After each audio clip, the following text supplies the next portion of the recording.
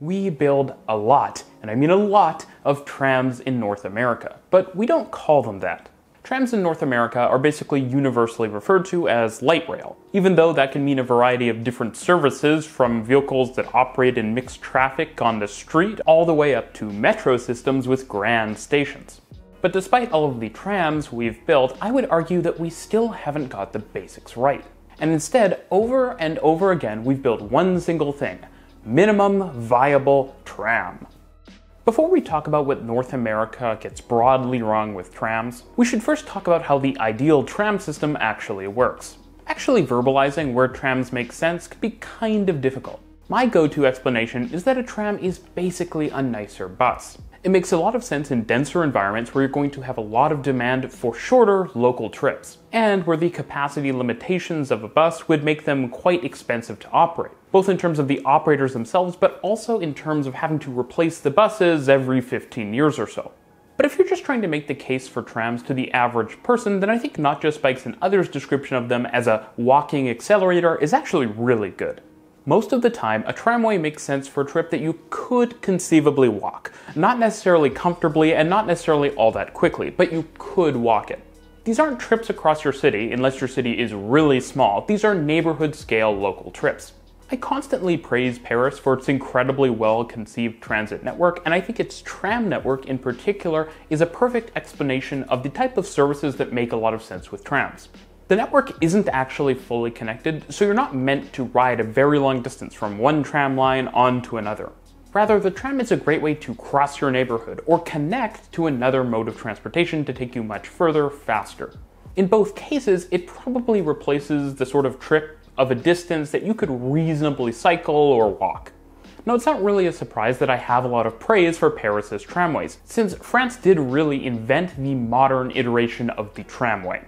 Like almost every other place in the world, many French cities ripped out a large portion of their trams in the mid-20th century. But from the 1980s, many cities and towns across France built new, modern tramways with vehicles from Alstom, because France, which I would distinguish from previous traditional tram networks in that they're very corridor-focused, rather than being a big interconnected series of buses on rails that you see in traditional tram networks that survived, like Toronto, Melbourne, or Budapest. This model from France has basically been taken around the world, and it's what Marco Kitty refers to as the modern European tramway. Now, unfortunately, but perhaps not surprisingly, we don't actually build modern European tramways in North America. Because somehow, while places as diverse as Morocco, Turkey, and Australia have been able to import the modern European way of doing trams, we in North America have not. And it all starts from the vehicles. It's truly astonishing how many different unique vehicle designs exist just in the French tramway systems. And that's without even looking to various neighboring countries who all have their own unique tram aesthetics. But almost universally in North America, our trams range from, oh, that's ugly, to meh. Part of the problem here really is just that the variety of aesthetic designs is lacking. In the United States, almost every single light rail system uses vehicles from Siemens, which basically all look the exact same, short of some changes to the paint scheme. And interestingly, even vehicles from other companies have actually adopted sort of the same aesthetic, which is kind of a weird example. At the same time, in the United States, virtually no systems adopt the 100% low-floor tram design that's common in Europe. And so there are steps and an elevated platform at the ends of each vehicle where the operator's cab is. This is known as a 70% low-floor design, and it's not really in line with what the rest of the world uses, at least not in the last 20 years. Now, it might actually be helpful over 100% low-floor vehicles for capacity reasons, but the reality is that American light rail systems almost all don't move enough people to actually make the argument that they need additional capacity from a certain vehicle design.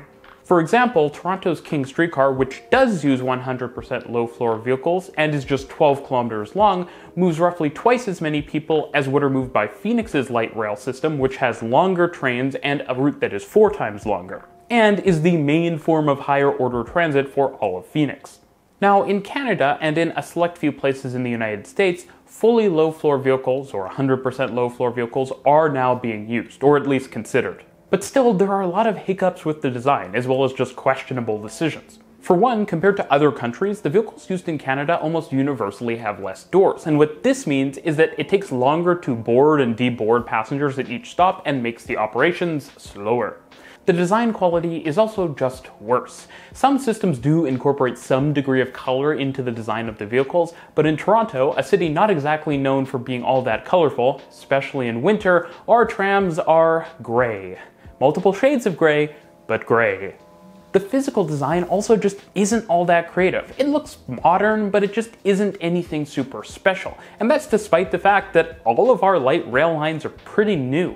By comparison, again, other countries use all kinds of different designs, some of which are older and yet still look more modern than our newest designs. Some of the newest ones are even incorporating unique lighting features. The interiors also aren't all that much better, with much less varied design and just lower quality finishings than you would see in Europe.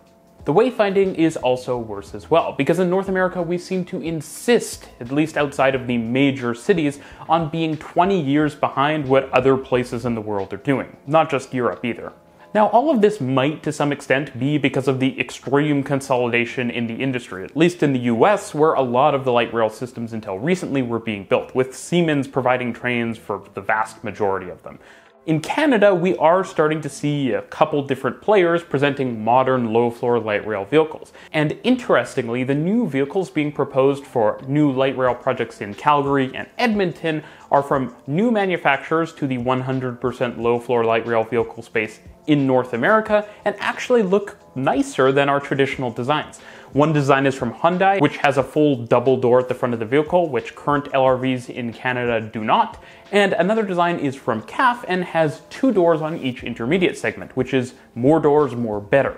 What's also sort of strange, but perhaps not surprising, is the disconnect between vehicle design and service design. Obviously, this sort of notion of a disconnect already exists when you're operating metro-style services with trams in multiple cities.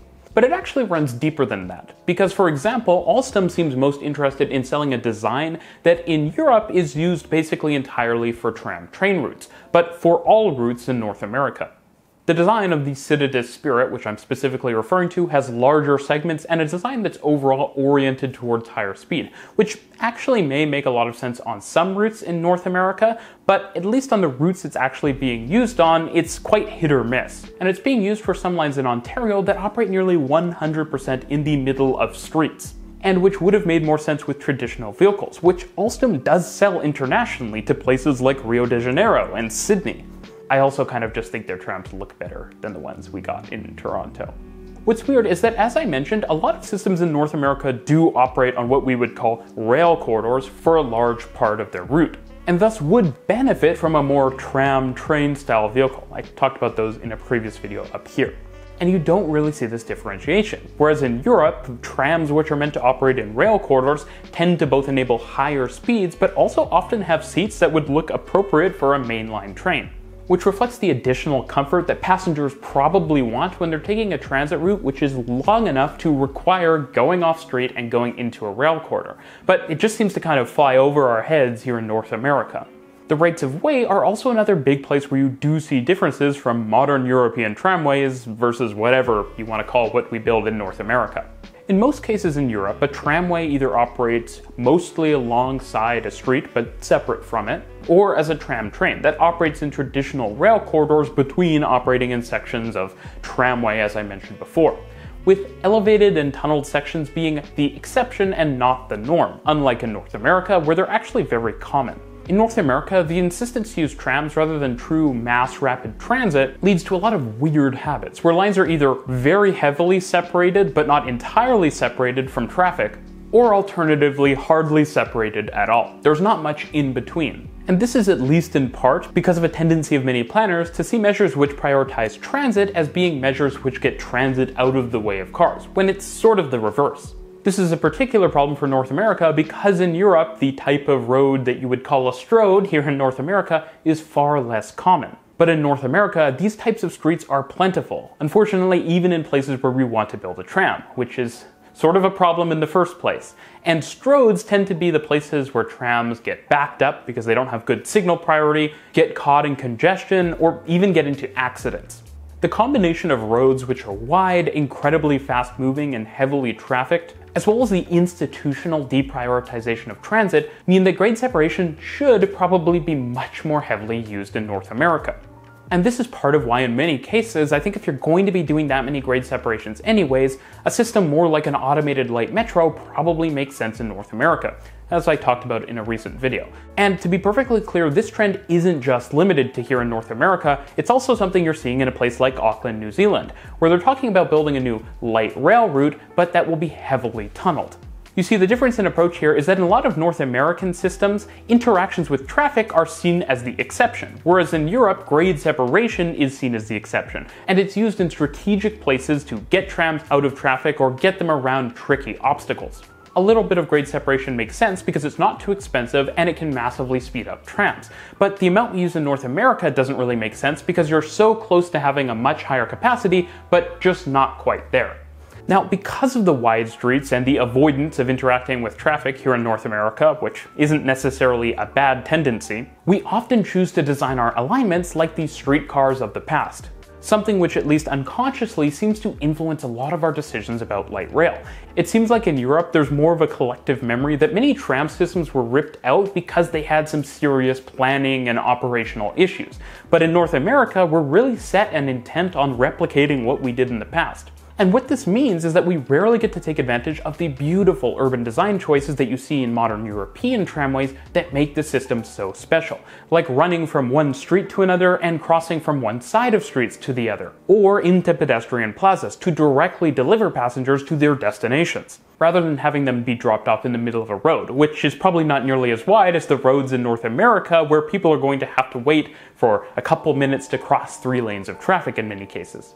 In Canada, this is a particularly problematic trend, where our earliest light rail systems were inspired by and operate a lot like German Stadtbahn systems, with dedicated rail right-of-ways and near total prioritization over car traffic, when compared to our more modern light rail lines, which for the most part seem to be trying to emulate the slow and unreliable designs of the Toronto streetcar network, operating either in the middle of the street or in a tunnel, and not taking advantage of better, potentially less expensive, and faster off-street rail corridors where they might exist. This results in costs which are often nearly as high as subway lines, but with way less capacity and lower ride quality. Basically, in North America, we're building an entirely different thing from what other parts of the world are. And what's even more annoying is that here in North America, a lot of the right-of-ways we operate on are also just kind of ugly. In Europe, tram tracks are quite often surrounded by attractive pavers or even cobblestone, and sometimes green track. Whereas here in North America, exposed concrete or even a hybrid embedded rail corridor looking thing in the middle of the street is far too common. In Europe, and the rest of the world for that matter, inserting a modern tramway also is about transforming the streets into a pedestrian-oriented space. For example, George Street in central Sydney was beautifully pedestrianized when the Sydney Light Rail was installed. But often in North America, we don't even narrow the roads, and we promise to drivers that they'll be widened so that they keep their original number of lanes. And this isn't just because of the car lobby. If you have conversations with planners or go to public meetings and events around light rail projects, you'll often hear that light rail isn't really meant to compete with cars, it's meant to offer a different option. Often because those designing it aren't confident that it will be competitive for many trips, and so they want to still have the option to drive themselves. That the design, both the alignment and the physical design, are suboptimal alongside the resistance to changes in the street layout probably means that North American light rail has a much harder time driving the changes in land use that you'd like to see along with higher order transit. Because much of the time, developments and properties are separated from the transit by multiple lanes of high-speed traffic on stroads, as opposed to being directly adjacent or perhaps even having the trams pass through other properties on their way from one street to another, with developments built up around the transit, something which is actually fairly common in Europe. This pattern continues to the stop design, or perhaps station design you might want to call it, because sometimes the stations are way more grand than you really need for a tram, while at other times they feel completely uninspired and more like a bus shelter. In other places, while stops are typically not massive, they usually are distinct and have a nice design that's representative of the fact that the tramways present a higher level of service than, say, a bus. And that is legitimately a higher level of service. In places like the Gold Coast in Australia, just south of Brisbane, you actually see that their modern European-style tramway called G-Link, I love G-Link, actually operates 24 hours a day, at least on weekends, which is so useful for people who want to use transit to get back from a bar or a party, something which virtually no systems in North America do, even though we could do it. Now, all of these issues are really issues of questionable implementation. And I think perhaps the thing that symbolizes this best is when you look at the overhead lines that power the vehicles. Despite the fact that this is a purely functional element, in North America, the power lines are so often ugly and overbearing when compared to Europe, where they're sleek and minimal. These little things add to the sense of chaos and poor design that I think makes these tramways less likely to have the transformational impacts that we'd like them to. But I do think there's hope. Now, we do need to be practical about some things. Our land use doesn't really tend to align well with trams in North America. Neither do many of the corridors that we end up building them on. And in such cases, we should be looking for transit that is better suited to the task that we're laying out, whether that be a subway, a light metro, or regional rail, or even buses for that matter. But this also means building truly modern trams in places where they make sense. High-density districts where many people already don't own a car, and deprioritizing cars is a serious possibility in the future. A great example of this would be Jersey City on the waterfront across from New York City. Jersey City has all of the ingredients that would make it perfect for modern tramway, but its light rail just isn't there. The alignment is okay, but the stops and the vehicles aren't all that attractive, and the surface is abysmal. It was, again, every 20 minutes when I was there. But the good thing for Jersey City and a lot of our systems is that transit can be incrementally improved. We just rarely do it in North America. There's no reason that the poor design decisions and investments we made in the past are reasons why we can't improve things in the future. For example, corridors can be rebuilt when the infrastructure requires it to have better street design and better materials on the right-of-way.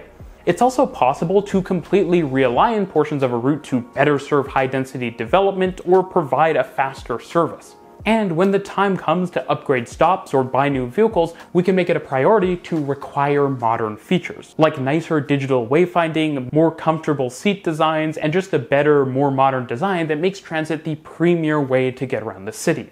These things won't necessarily cost us substantially more money. We really just need to ask for them. So indeed, what we really need to stop building in North America is minimum viable tram. Thanks for watching.